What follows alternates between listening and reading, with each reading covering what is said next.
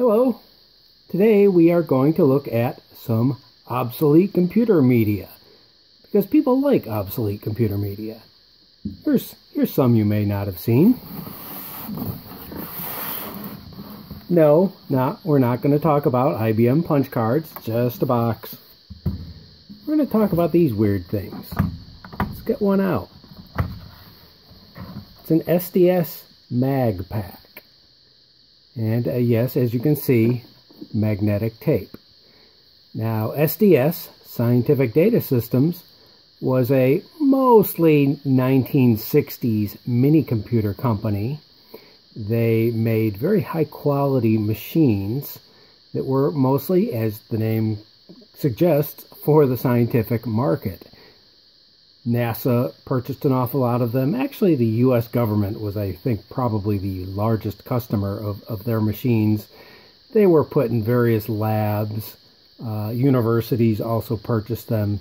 They tended to be good, fast, real-time machines that you could hook some instrumentation up to for an experiment or something like that. They really were not business machines. Anyway, yes, SDS came about in the very early 60s. A bunch of people from Bendix and Packard Bell founded this company, and they were quite successful in the 1960s. They had a mini computer line called the 900 series. Later, they had the Sigma series, and then eventually they were purchased by Xerox, who lasted only a few years, and by the early 1970s or so, folded. Anyway, that 900 series mini computer that I was talking about, there was the 910 and 920 and 930 and a whole bunch of them. They were relatively compatible 24-bit mini computers. And as you might assume, yes, had all the goodies of 1960s mini computers, core and tape and all that, and blinky light panels. Well, eventually they did come out with these MagPaks, a tape unit. Initially they used kind of standard tape units, but they decided to come up with these guys here. Actually, well, this one's marginally better because you can see it has a little bit of tape sticking out there. We'll talk about the condition of these things in a bit. But apparently this is the model 9401. Apparently SDS like to put things in nines. Assembly, cartridge, magnetic tape. And as you can see, it kind of looks like a weird, oversized music cartridge or even a quick cartridge that were common in, well, the 80s, 90s, and a little bit up to this day, although kind of fallen out of favor.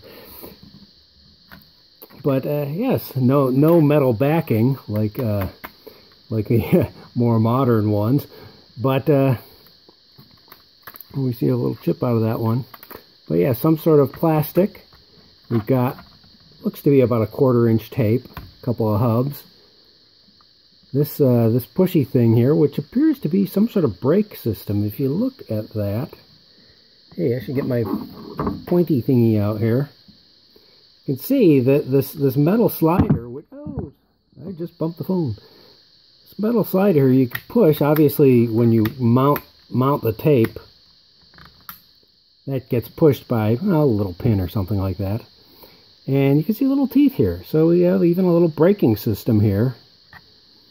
But, yeah. In fact, yeah, well, no, it's not breaking too well.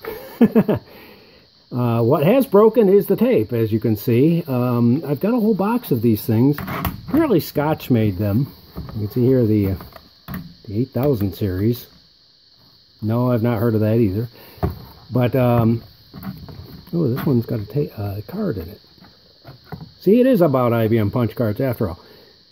MagPak tape 44. That's what's punched. And, how about that? It's got a 44 on it.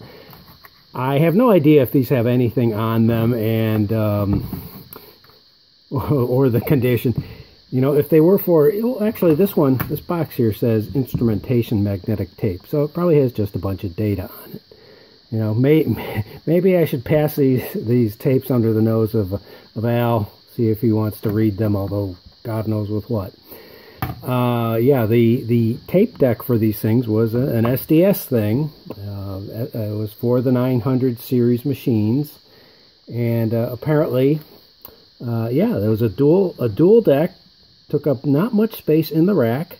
Now, each of these tapes could apparently hold about 4 meg, and was somehow in the brochure, there's a brochure online, says the controller and the tape is IBM compatible in some way. I have no idea what it's compatible with.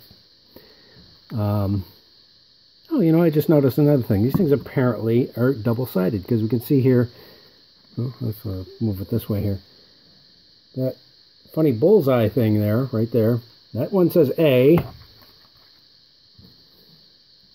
And that one says B. So I guess this is a double-sided thing. A couple of bumpers. But yeah, you can see this one's flopping around in the breeze.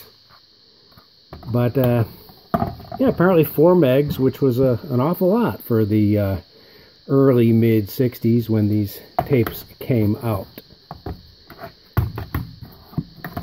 So, needs new leader. So yeah, these came in, oh, here's the one that says bad. I got these out of the black hole when they were cleaning out, when I went there and basically brought a big truck and filled it. These were there, so these were probably out of Los Alamos National Lab. So they might have some interesting data on them, although it's probably non-readable and so forth. You know what? Let's open this one up, because this one says bad. I see a couple screws. Well, let's see what happens. It is extremely likely that there's absolutely nothing of interest on these.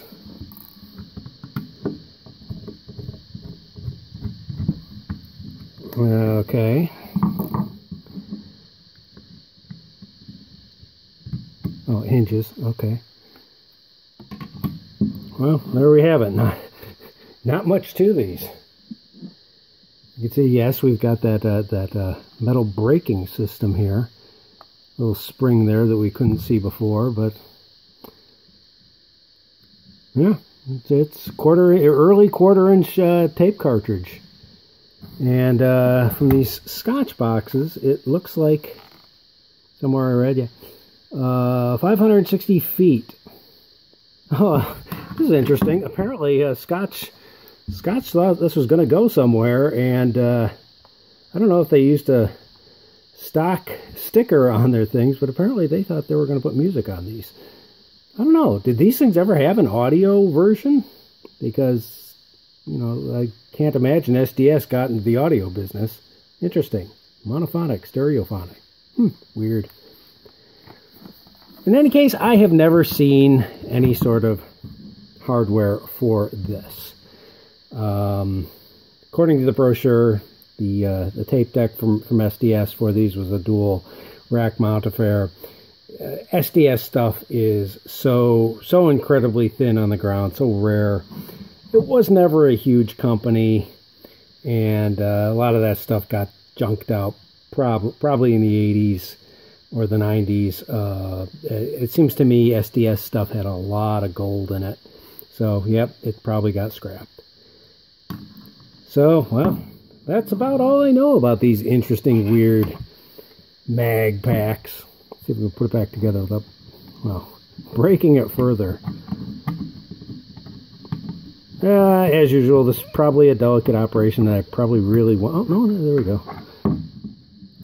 Oh, okay, I was about to say it's probably a delicate operation that I want to do off camera, but I think I'm actually going to manage to do it.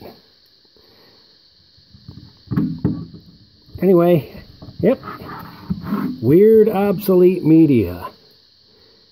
If any old SDS guys, or XDS after Xerox bought them, knows anything about these, Yeah, let me know. There's a little bit of information on the net.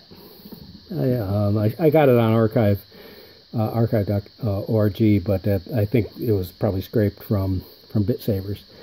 Let me know about these. Like I said, I have no information, just about no information, just the scant little bit online. Okay, well, yeah, leave a comment if you have anything more to add. All right, guys. I'll talk to you later. Bye-bye.